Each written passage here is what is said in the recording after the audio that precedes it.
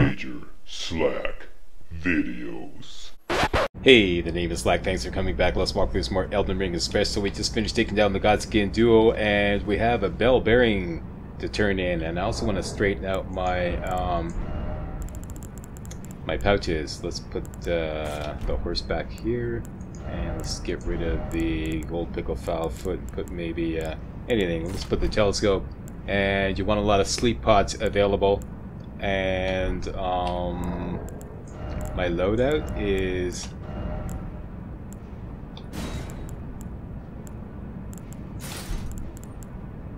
change that to the St. Trina sword. Okay, here's my loadout: carrying Regal Scepter, sword of St. Trina, hornbow. I'll just hover over them and you can see what they are.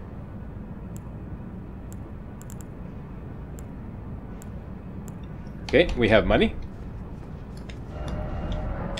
Let's go to the round table.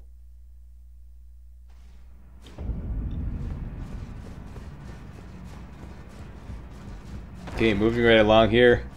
If I don't have time to do the commentary, just do exactly what I'm doing. It's all planned. Been working on this all morning. We have money. Let's turn on the bell bearing first.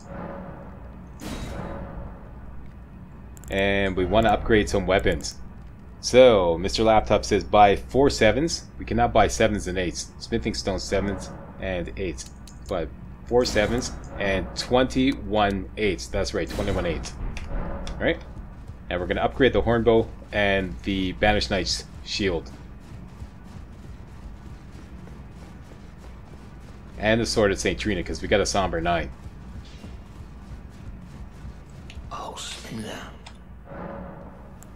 Okay, here we go. Sword of St. Trina up to 9. Hornbow up to plus 25. Max that baby out. And the Banished Knight shield up to plus 25.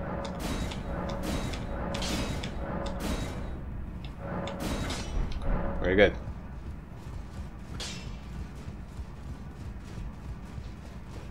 Notice I switched my helmet back to the Twin Sage Glintstone Crown, which will give us plus 6 intelligence. So if we put one more point into intelligence, we'll get intelligence up to the soft cap. So intelligence up to 69. Okay, if you look at your intelligence, you can see it is at now at 80, the soft cap. We're not going to put any points into intelligence because it's somewhat of a losing proposition. Next, this is for me. You may want to do this, but I'm going to buy out the rune arcs. This will give me, like, you know, the ability to do a lot of practice runs. You don't have to. This is not necessarily part of the walkthrough, but I would recommend it. I'm sure a lot of you are like fresh out of rune arcs now. And that's that. I'm going to spend all the rest of our money on fire arrows. So over to Aeonia Swamp Shore here in Caelid. What's coming up next is a rather dangerous run. I've been working on this all morning.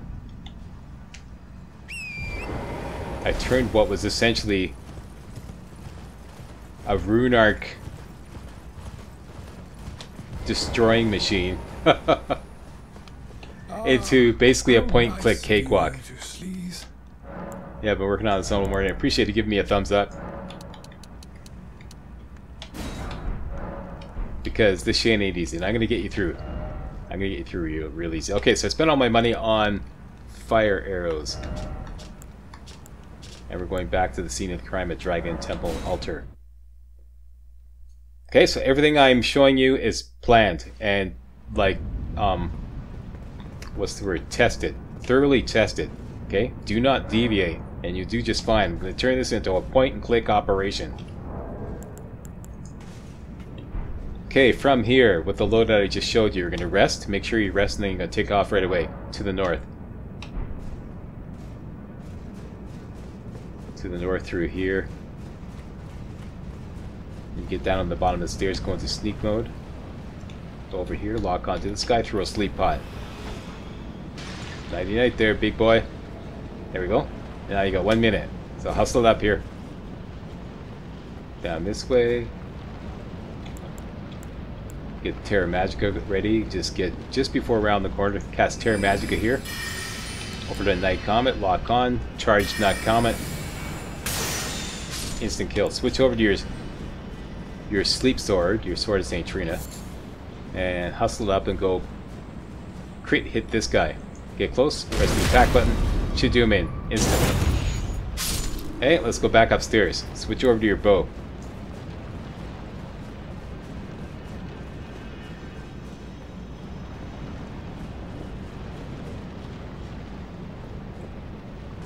Okay, we're gonna get on this little point here, and we're gonna shoot the guy. This beastman way over here. He's gonna be a bit of a problem, so let's take care of him now. His boomerangs can't hit you, so just keep pelting him with mighty shots. And whenever he tries to throw a boomerang, it's a good time to shoot him. I call those things boomerangs.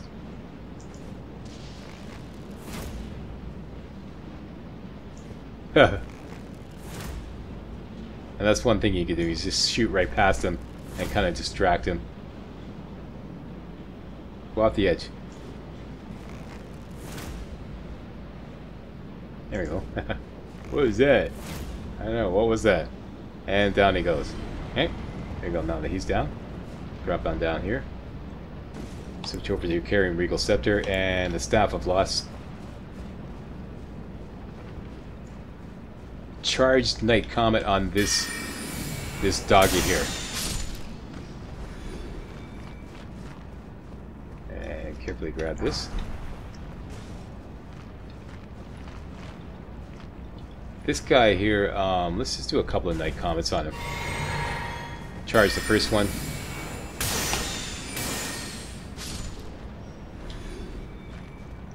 Couple of doggies off to the right there, watch it.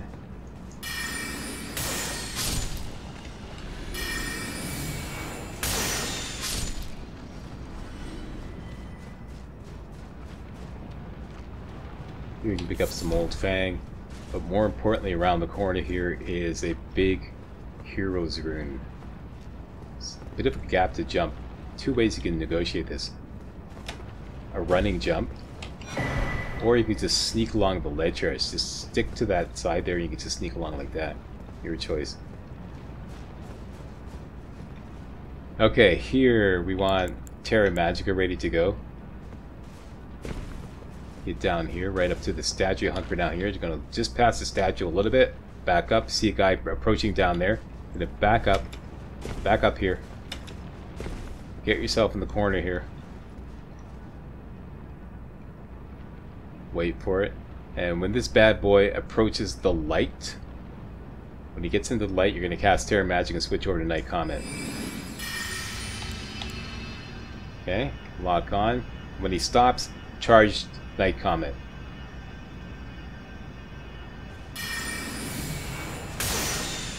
Insta kill, there we go.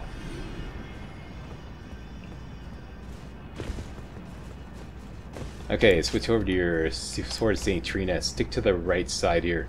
We're not going to engage in any of the enemies off to my left. Just go down here.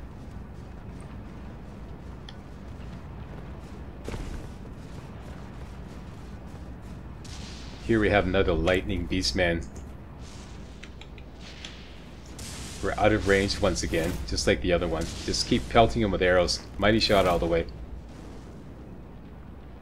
Sometimes he comes down the stairs. Other times he'll just he'll fall off. Gets a little, you know. Yes, he's coming down the stairs. This is ideal.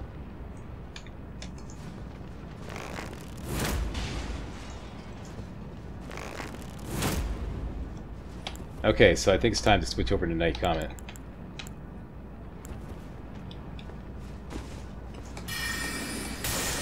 And he committed suicide before we could get him. Because he was too ashamed to be killed by Knight Comet. This is a bit of a tricky jump. Whatever you do, do not do a running jump. Just do it just push forward and jump. If you do a sprinting jump, you'll overshoot and fall to your ultimate demise. And get that golden rune there. Okay, so get your Sword of Saint Trina ready again. And make sure you got some sleep pots ready to go. A couple of beastmen around the corner. You could probably skip this, but I like to take care of these guys just in case. So we just throw a sleep pot at this guy. Just wait here. Usually this alerts the other guy, and it did not. So if it didn't, because there's another one beyond him, right there. Make sure you put them both to sleep.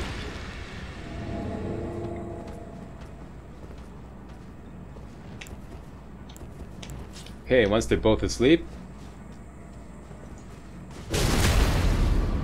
say, wake up, time to die.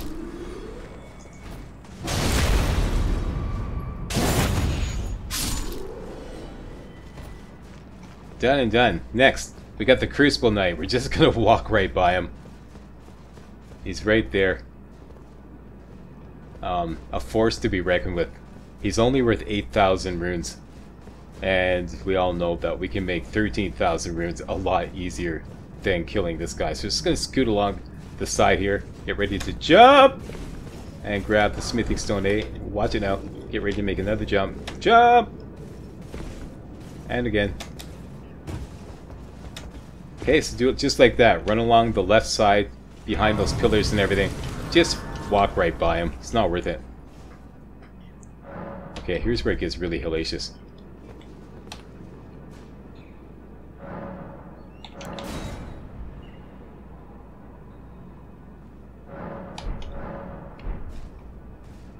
Alright, switch from the Sword of Saint Trina to the Meteoric Ore Blade.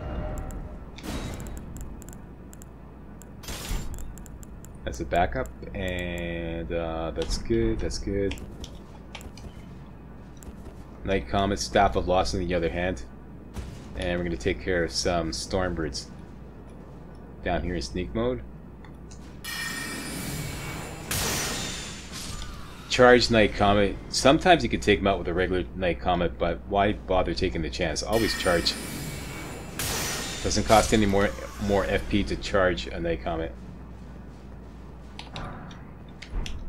So that's 2. Count your kills, people. Count your kills. These guys are extremely dangerous. That's 3.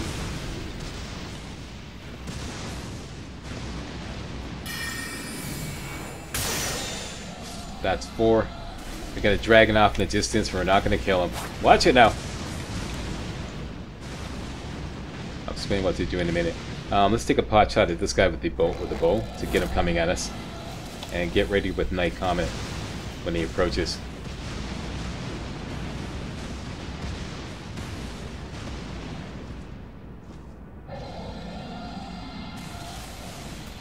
There we go. Down he goes. Alright.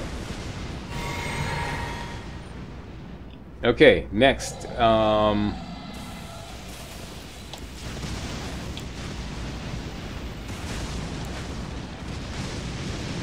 Gotta watch out for the lightning patches. That's all I have to do is just avoid the patches. See that those red patches? That's where the lightning's coming down. Look down here, make sure there's nothing here. Drop down here.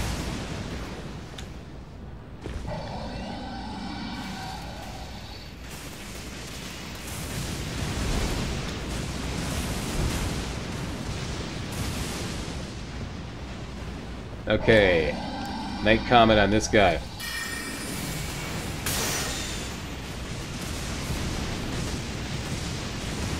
Okay, there's another one here that may be just out of range, so let's take him on with the bow. And immediately switch over to Night Comet when he approaches so you can take him out. If you miss, switch over to your Ore Blade. Okay, so with those two guys out, switch back to your bow. Watch out for the lightning patches, that's where the lightning's coming down. Take out this guy up here, very important. Harass him. And make sure he's dead. Here he comes. Down he goes, great. Okay, so switch over to your bow. And we're going to make a run for underneath the arches up ahead. And let's go. Don't bother picking up anything. You're right in here. Get under here. And just start pelting this guy. You're not going to be able to kill him. He's almost dead. If you're quick enough, you can get in there and try to kill him, but I find it's a pain in the ass. So I just shoot him a couple times just to get rid of him. And there we go. Okay, so let's get back to our beast loadout with the Sword of St. Trina.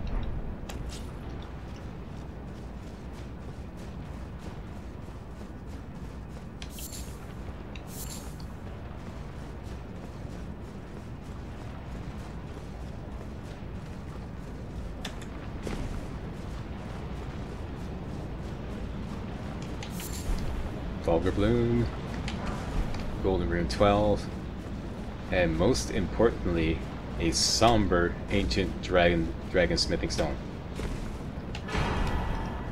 I haven't decided whether I want to put this on the Ore Blade or the Sword of St. Trina, so don't spend it in advance, okay? I haven't decided yet. I want to experiment with a few strategies with the final 4 boss fights and see where is the best. Okay, so, let's get our Night Comet loadout.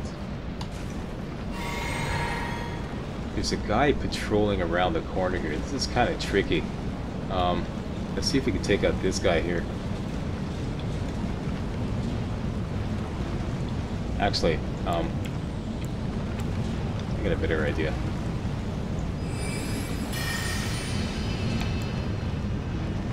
Just approach. This should get him to start patrolling. Here he is. And charge Night Comet. There we go. Okay, that's the big pain in the ass guy. Okay, Sword of St. Trina, and just for some extra insurance, let's put on the Assassin's Crimson Dagger. We're gonna doing these guys with the Miss Slumber. Nighty night there, big boy. Just get close. Press the skill button. Put him to sleep. And crit hit. Occasionally this backfires, so get ready. Usually I dodge back a couple times, just to make sure.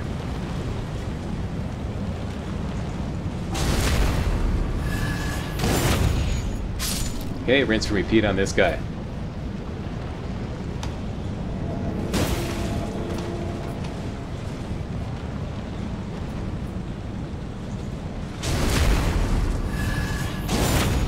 Very good. Now this guy around the corner, we just want to pop out from around the corner and throw a sleep pod at him as quickly as you can. Uh-oh. Okay, so that's why I say as quickly as you can. If it fails, just do what I'm doing. Run away like a little girl. This guy's a force to be reckoned. Here he comes. Shields up. Guard counter.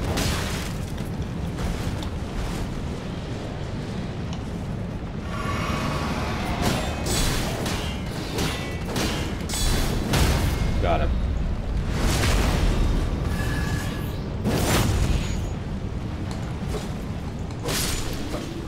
Bad, Beastman. Bad. Yep, so just keep that shield up and get ready to do a strong attack right after he hits it. If he starts wailing away at you, count 5 hits and then do your guard counter at the 5th hit. And you get one. You always knock him out if you get the guard counter. Okay, and get a somber 7 here. Switch over to your bow. Go just past this corner here to get this guy to spawn here. There he is. Stick yourself right beside the corner here and start pelting him with mighty shots. And get ready to duck back behind the corner. Usually I do a couple right away because he's going to try to throw those boomerang crap at you. So just wait from around the corner. And when he stops throwing the boomerangs, hit him again. Yeah. And we got him. Great. Okay, let's refill FP. Switch over to Night Comet, or rather Terra Magica, and carefully go across here.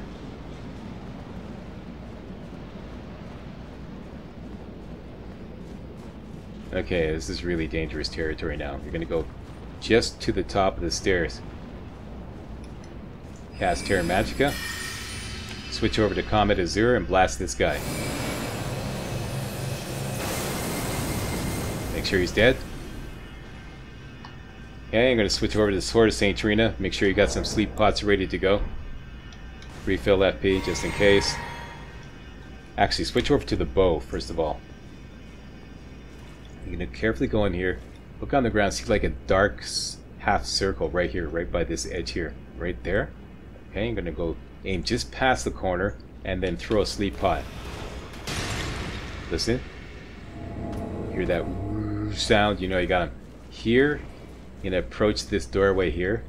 Aim at the top of the stairs and throw another sleep pot. Got him. Now switch over to your sword, St. Trina. Quickly take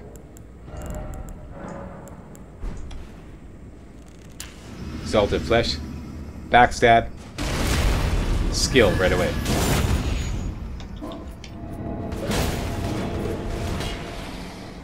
Put him to sleep. Nighty-night there, big boy. And backstab again. Make sure you do this quickly because you only got a minute for the other guy. Same thing with this guy. And that's the way to take care of those guys. Those guys are really dangerous. Do it exactly like that and you have no problem. And for your reward, you get the Somber Stone Miner's Bell Bearing 5. So now we can buy as many Somber Stones as we like, of all kinds, 1 through 9. And that's it. That's my run. Like I said, I worked on that all morning. That was initially a Rune Arc destroying machine. I mean, I died so many times figuring out this run. But I finally got it down, so thumbs up for the Slackster. Alright, so let's go back to the round table and turn in the bell bearing.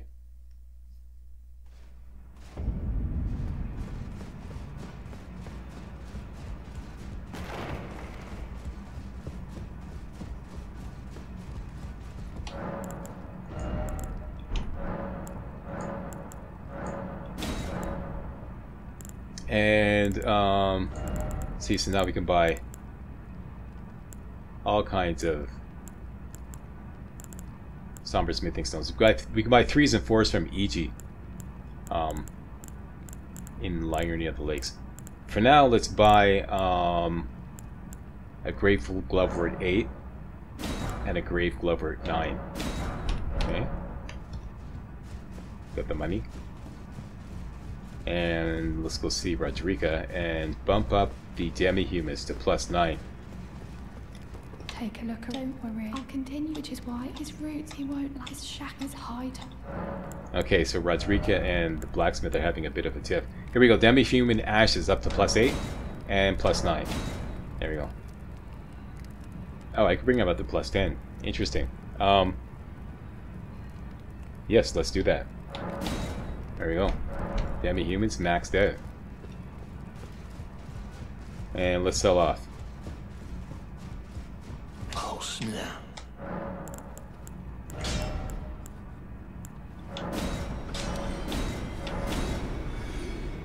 And we're just short of leveling up. So let's go make a little trip to the ATM.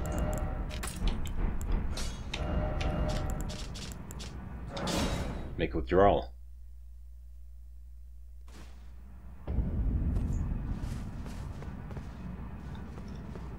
Let's just reset the big bird.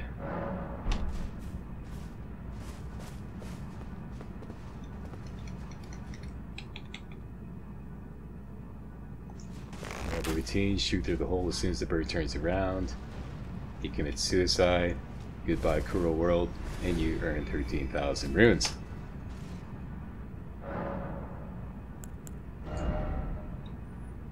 And we're going to put points into mind. That's it. Back to beside the Great Bridge.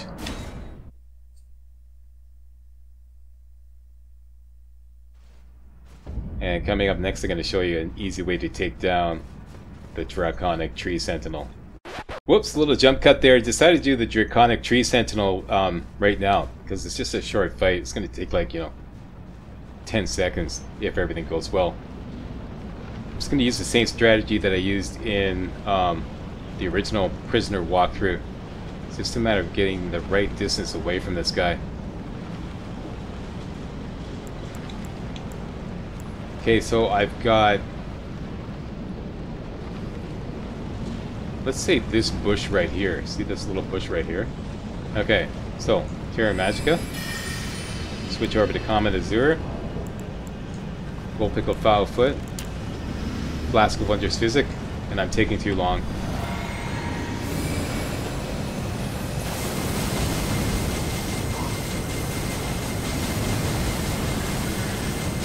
Nope.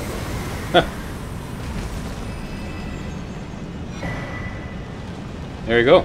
Wow. Now, I would amend that strategy. That was a little too close. So that was kind of like a little risky. So see this little tuft of grass here. I would back up a little bit. Say right about here. So that he doesn't start approaching. You want to get close enough that you can hit him with Comet Azure, but not so close that you trigger him. So yeah, I'd say right about here. And that should work perfectly. So there we go. And we're in the money again. So now we're at the door of the MALIKETH boss fight. We're at the final 4. The final 4 boss fights. Barring any extensive preparation I have to do for the Elden Beast boss fight, we should be able to do this and do the whole run in under 20 hours. Wow, awesome. Okay, so now I'm going to sign off.